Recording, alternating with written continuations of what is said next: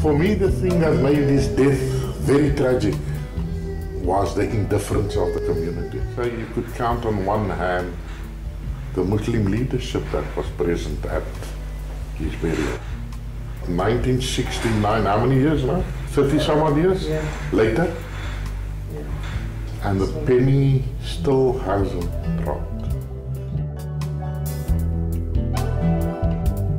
When we look back, we found very few examples, very few role models, very few ideas which could help us. The life and death of Imam Abdullah Haron was a kind of oasis in a desert.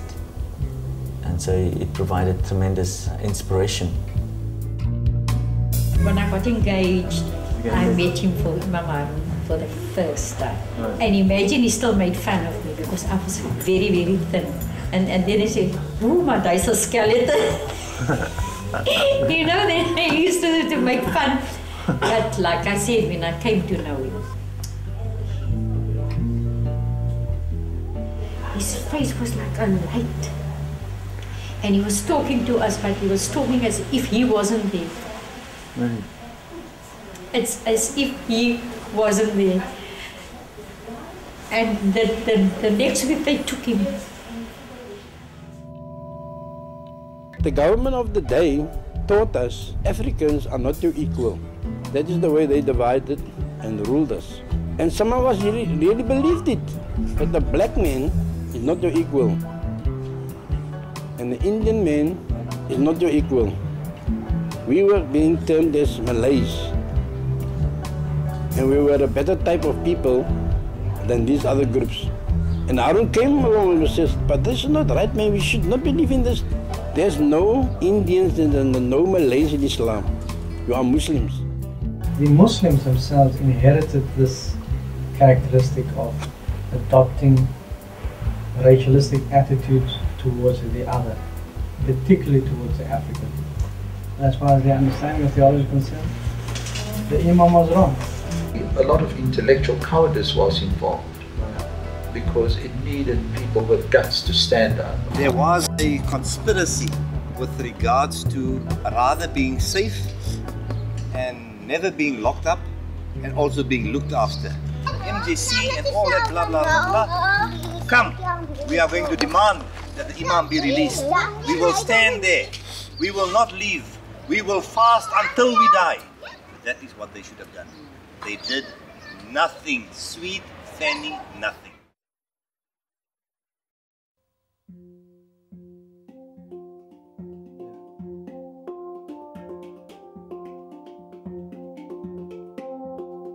Imam's funeral was certainly a very historic occasion. There were waves of people then. There were miles of people behind. This whole road up to Observatory Cemetery was packed with people. His death created the conditions for transformation. Never before had the Cape Muslims witnessed such a courageous outpouring of solidarity and objection against the apartheid state.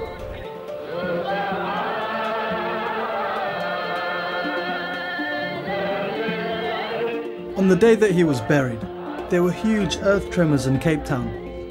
I often wonder if this concretized his martyrdom or his myth. And all of us were sitting on the bed. And all of a sudden we had a shake. Earthquake. Yeah, earthquake. Tremor, earth tremor. Asked my husband, "You feel what has happened here?" I just heard my father and his friends and everyone speaking about how this was God's verdict on the killing of Imam Haron. One should be just accept what had happened. You must understand, Khalid, that there are a lot of myths and untruths that are grown up around your grandfather. I think that he is most probably extremely disappointed. I'm sure he's extremely in the akhirah about what's happening in the Cape of the God of Israel. When the Muslims finally stood up with a voice against the apartheid government, it was 1981. The Qibla organization was founded along very militant lines, damning apartheid and resurrecting Harun as a hero. After so many years of silence, was this use of his image because they were inspired by the Imam, or was it a case of misuse in order to further the Qibla cause? Growing up with no real identity of my own, and after the bombings in London, I questioned the Islamic identity that I had come to know. It's this search that leads me to find out about my grandfather. After all, he was known by many and stood for a definite cause. Surely, he must have known who he was. For his dream, he died. What was he? Patriot or terrorist?